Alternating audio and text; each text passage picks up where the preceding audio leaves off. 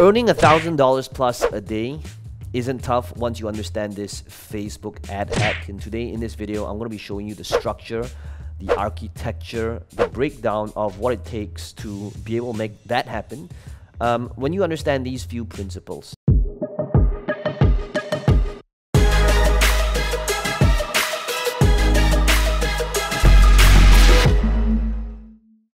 Hey, this is Peng Joon here, and today in this video, what we are going to be doing is I'm going to show you an exact breakdown of $1 million funnel and how this funnel makes over $1,000 each day. When you understand these numbers, I'm also going to be walking you through the campaigns, the actual ads, the numbers behind it, and what it takes to be able to make $1,000 or more a day. And I know that for some of you, if you're an absolute beginner, this seems like for some people a really far-fetched, unrealistic number. And understand that this is all relative, right? This could be $100 a day, this could be $10,000 a day, but it all comes back down to these few principles. Now, in short, it comes back to this one sentence. In fact, you might want to write it down. And it's all about creating the thing that sells the thing.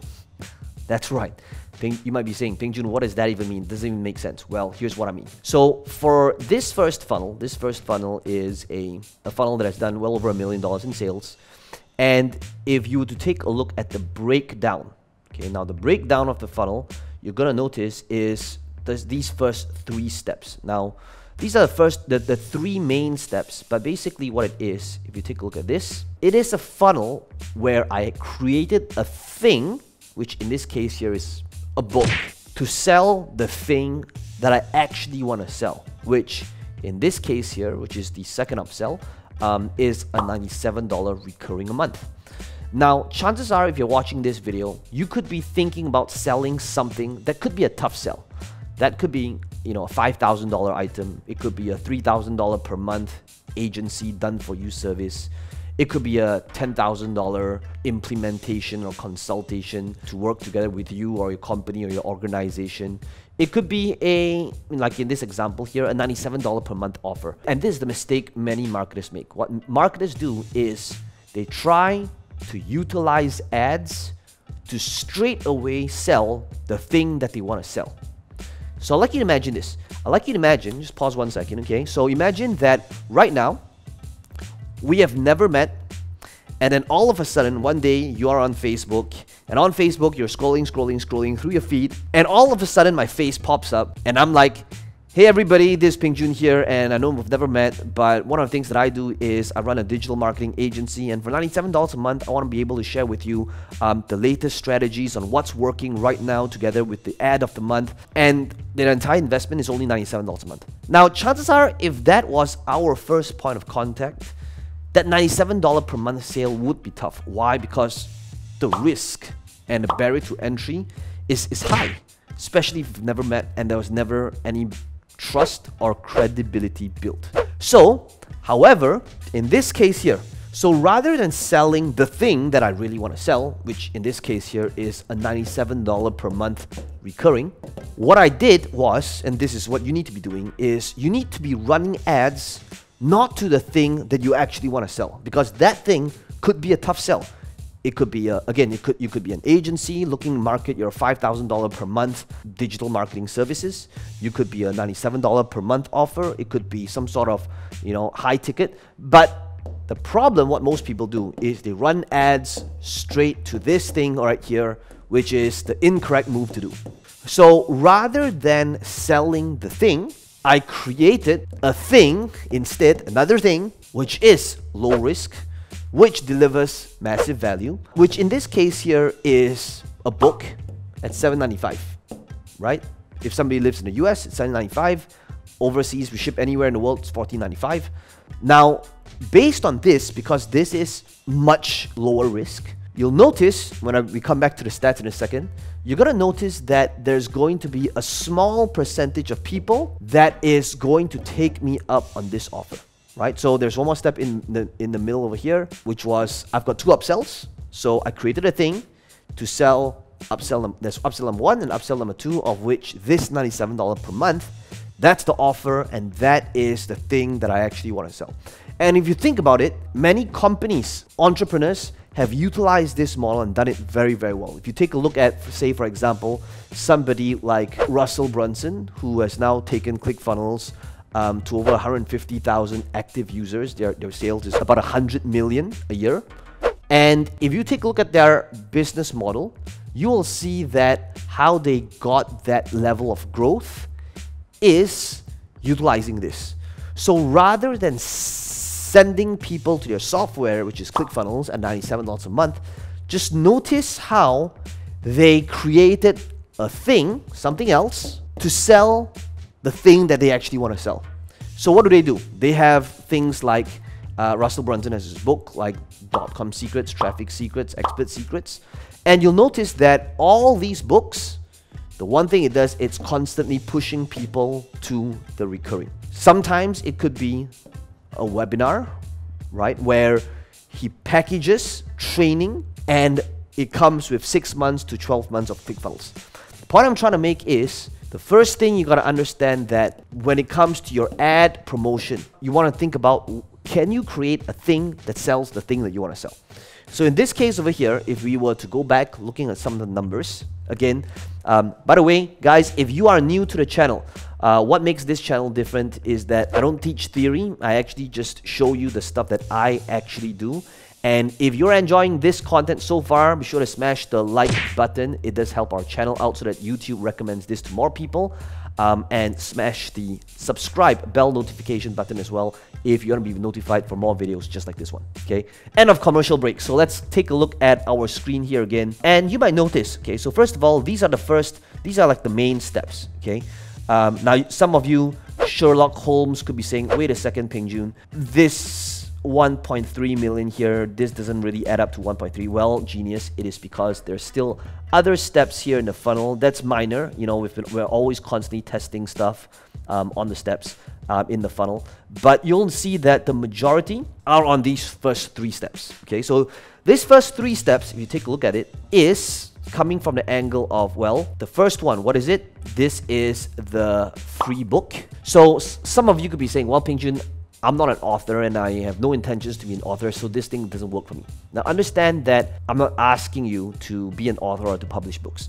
This is about creating the thing that sells the thing that you really want to sell, right? So for example, you could be in beauty and makeup, and rather than selling that high ticket thing, whatever it might be for you, perhaps you could utilize or source for makeup brushes from AliExpress or from China, and give away these brushes for free where people just covered shipping and you barely just broke even. But what if you could make the profit and the margin comes from your upsells?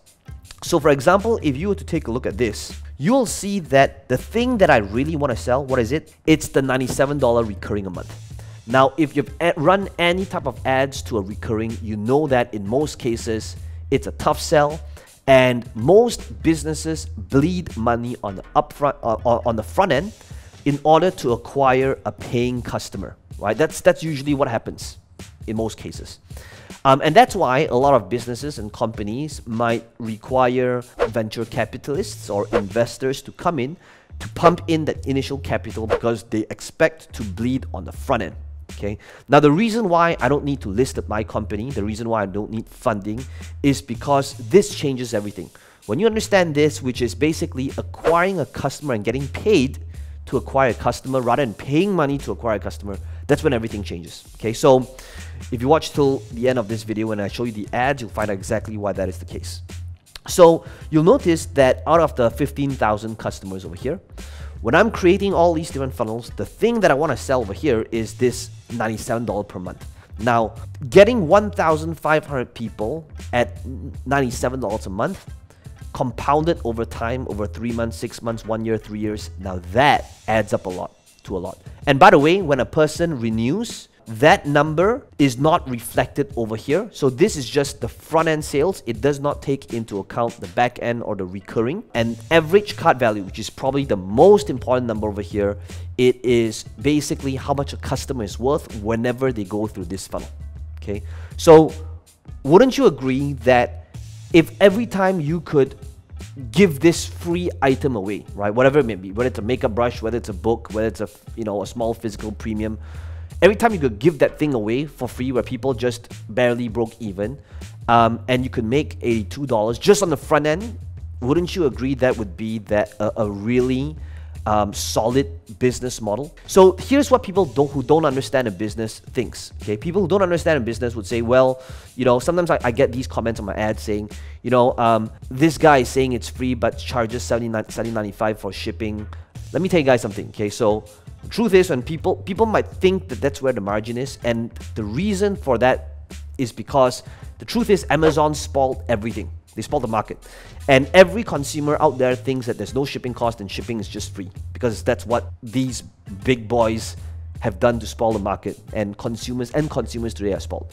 However, if I really did take into account my cost of printing and my shipping, if I were to ship internationally, and if I were to ship it to, like, say, South Africa or anywhere in the world, there are some countries that really does cost me, you know, $10, $12 to ship to these countries. So the truth is, we barely break even on the front end, but what we are doing is we are creating this thing here. So this over here, we don't make any money off this, but where we do make our money is by creating the thing that sells the thing. Now, notice, not everybody is going to take me up on this offer. Only 11.62%, which, granted, you know, not everybody is going to stay being a, you know, a paid customer forever. But this is how you get paid to acquire a buyer. And understand something. This is, again, just on the front end. It does not include the fact that I'm building a list of very qualified buyers, right? I'm also building a list of, you know, 58,000 people on this step as well, right? So I'm building a list. It does not take into account that when these buyers try my product and if they like it, they would be buying other products in the future, coming back, right? So this is just on the front end. So looking at the ads, okay, we'll take a look at the ads in a second, right? So this is some of the ad campaigns over here.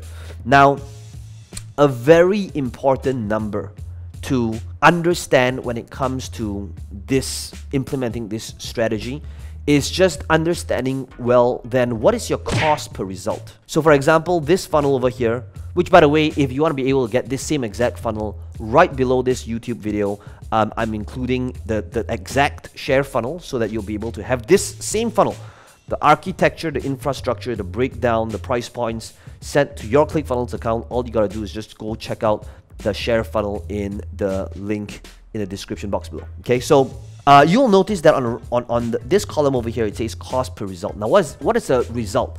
A result could be a lead, a sale, a purchase, a strategy call. Now, in this case here, the result is a sale, right? So notice now, I understand my numbers, right? Guys, the path to scaling is all math. And as you can see over here, it says here $50, $45, $46. And based on these different campaigns, I can tell how much does it cost me to acquire a customer, right? So this campaign cost me $52, $45, $43. So they would all have a different cost associated to acquiring customer. However, because I understand my numbers, notice, what is this? Average cart value. If you've ever watched my videos, my training, I've talked about this in the past. These are the two most important numbers you have to know in your business. What is it? Number one, how much does it cost to acquire a customer? And over here, how much is an average customer worth? Now, what does this tell me?